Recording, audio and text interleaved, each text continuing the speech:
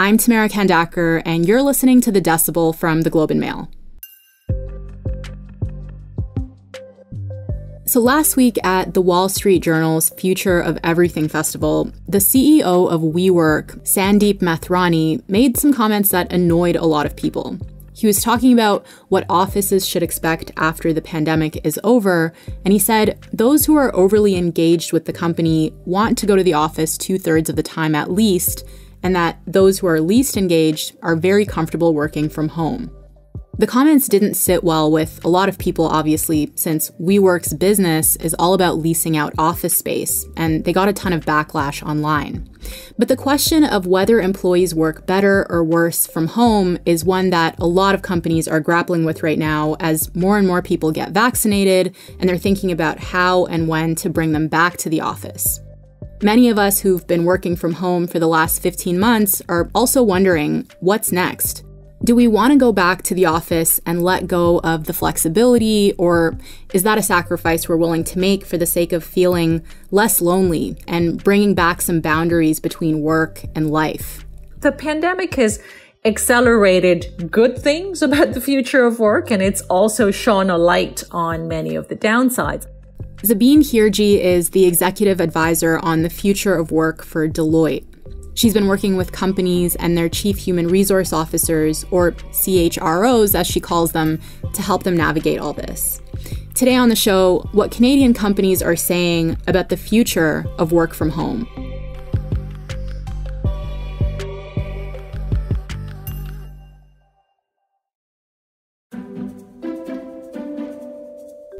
So Zabeen, you advise Deloitte and its clients on the changing nature of work, and you talk to a lot of organizations about how they're going to be approaching this. So what's your sense of where we're going to land in terms of how many employers will keep people working from home? Let me just start with a little bit of quick context here. According to Stats Canada, about 40% of Canadian workers are in jobs that can be done at least partly from home or another location for that matter. So really what we're talking about here is 40% of workers, because 60% of jobs can't be done from home. What's going to happen post-pandemic? Most organizations are talking about adopting a hybrid model, which is a mix of work from home and from the office. You know, I speak regularly to CHROs in large organizations, and there I would say it's going to be over 80% where they're going to have this hybrid model. There are a few organizations that have publicly declared digital by default, and they're going to be working mostly from home. And there are a few that have said, we're going to go back to pre-pandemic levels. A lot of small and medium-sized businesses, you know, those that have 20, 50, 200 employees, make up a large proportion of employers. And I think in that group, we will see slightly lower adoption than in the larger organizations. What do employees say? Do they want to come back to the office? So at the moment, it is that 20-60-20 is the sort of headline where 20% of them want to work remotely after the pandemic, 60% want a hybrid, and 20% actually want to work mostly from the office. One of the interesting findings that I think surprised a lot of people is that younger people are very keen to come back to the office. The office is a place also where they meet colleagues, there's socialization that takes place, and it's also where their careers are developed, where they have opportunities to learn informally from others around them, where they have opportunity to engage informally with more senior people to, you know, not only learn from them, but also to be able to demonstrate their capabilities. Yeah, I can definitely see how it would be beneficial for younger people to get back into the office. And I want to get into those reasons a little bit more in just a bit. But what about organizations, just top line observations? What are they concerned about when it comes to letting people keep working from home 100% of the time? The top issue for CEOs here is culture. There is a very strong belief and also experience over the last year that culture is really critical to the success of an organization. It's quite intangible, but it's become more tangible through the pandemic. Other things that also pop up for organizations are building a sense of belonging. Belonging is a really important aspect of performance. When people feel like they belong to an organization, they're part of something bigger, it's really a place then where they bring their best to work and where organizations can help them unlock their potential and be their best.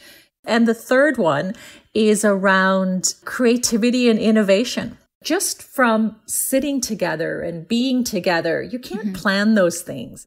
So I guess in summary, this shift towards a hybrid model is coming from both employers and employees for different reasons. And let's just get into some of those.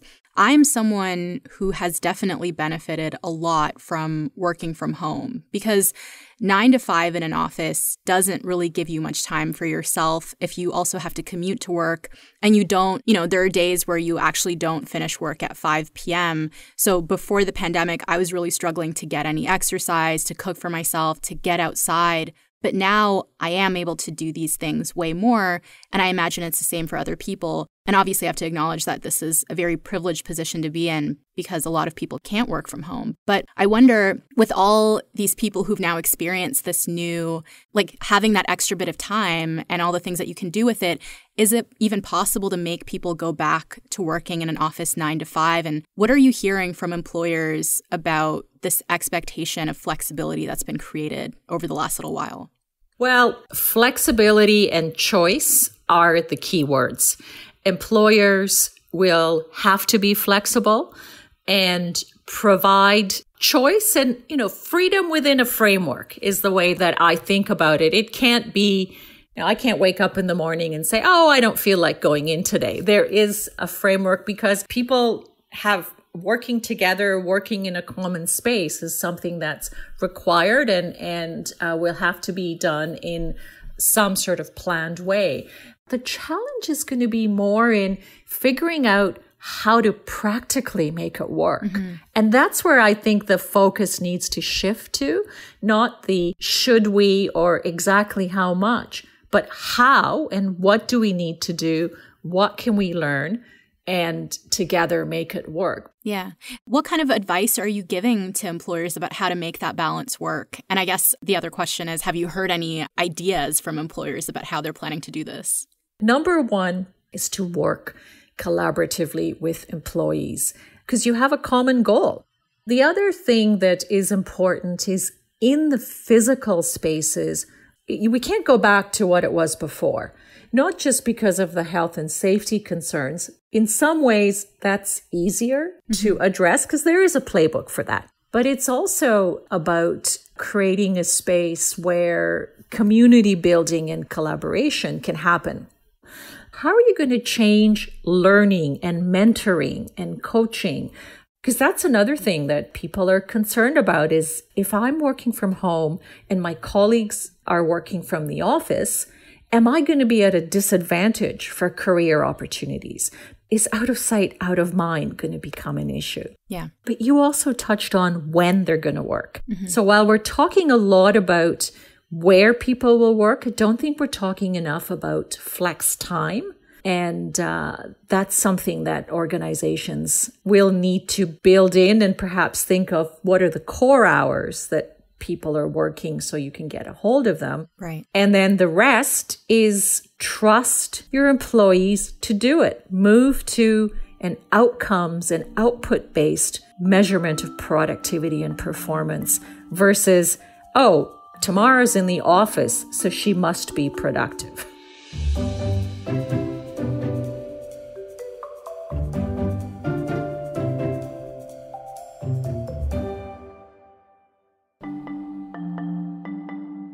On the productivity question, I remember at the beginning of the pandemic, it was a big fear that we would not be as productive working from home. I personally have found that I'm much more productive working from home.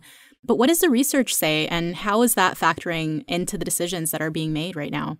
Most of the research in this area has been done by asking employees to indicate the productivity levels.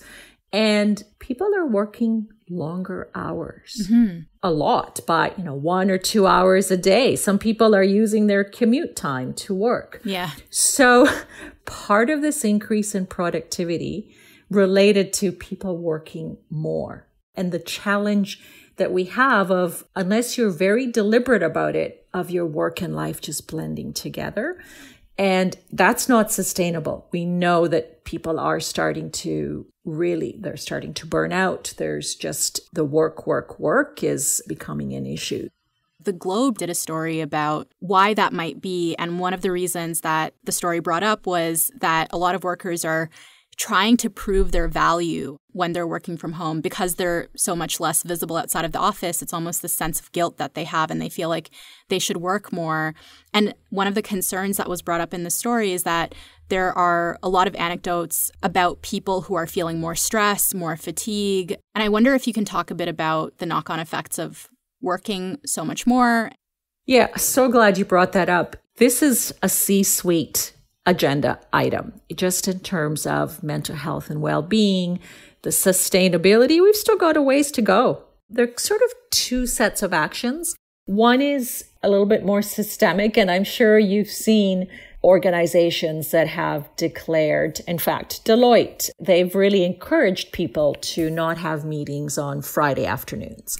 And another thing that I find quite interesting that they've done, which is also about changing culture, is they have provided everyone with an extra day off over the 3 upcoming long weekends. So what that, essentially means, people will have 4-day weekends, but everyone will be off at that time. Now, they're in a business where that can be done, but when everyone is off, the work actually shuts down a little bit more, and you don't get as many emails or expectations of joining meetings, etc. And it starts to set a tone that frequent short bursts of rest are a good thing, and it's something that's good for employees and good for business and changing that culture. For me, the dream is that mental health is treated the same as physical health in terms of how we support it.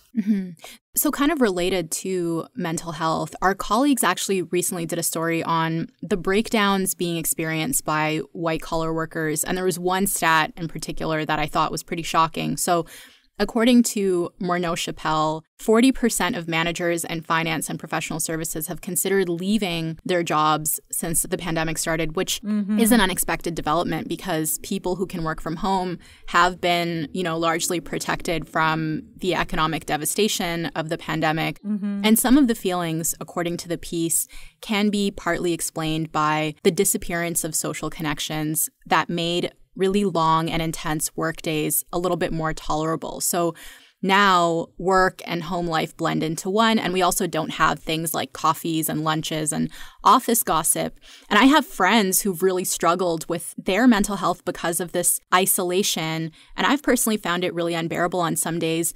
So how have companies been dealing with employees who are just feeling disconnected and lonely? The pandemic has accelerated good things about the future of work, and it's also shone a light on many of the downsides, isolation being one of them. Leaders are taking the time to connect with employees, but it's hard. It's hard when it's not face-to-face, and you can't always plan those. You ask an employee a question, you see the sort of human reaction, and you know that you need to spend more time with them or to help them. It's not the same when you're doing it on video.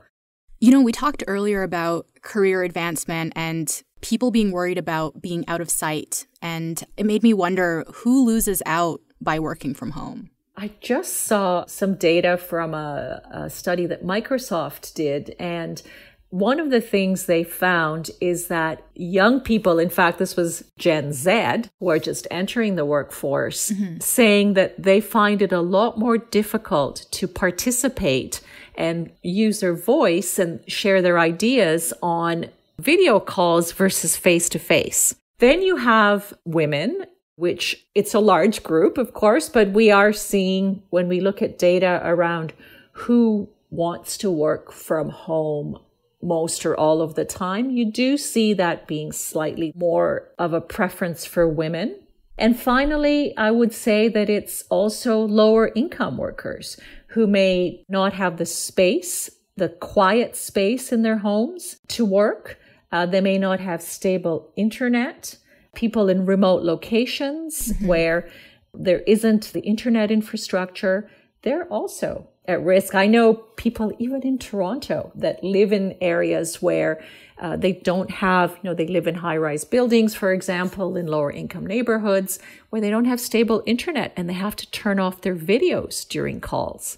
We've talked about things like more productivity, desire for more flexibility, more human leadership. And I wonder what you think, if any, are going to be more permanent changes to our work culture when we have to go back to the office, whether it's through a hybrid model or full-time.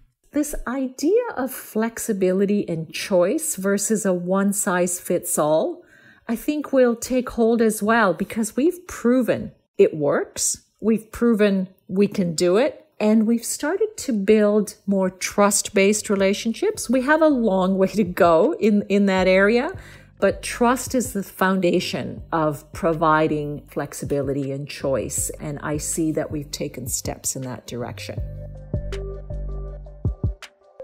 That's it for today.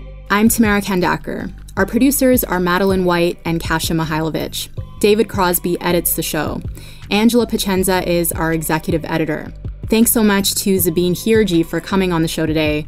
I am curious about what you all think. Have you liked working from home? Do you have any desire to go back to the office? Let us know. You can email us at thedecibel@globeandmail.com. You can tweet me at anima_TK. If you haven't already done it, please leave us a review on Apple Podcasts. Thank you so much for listening, and I'll talk to you tomorrow.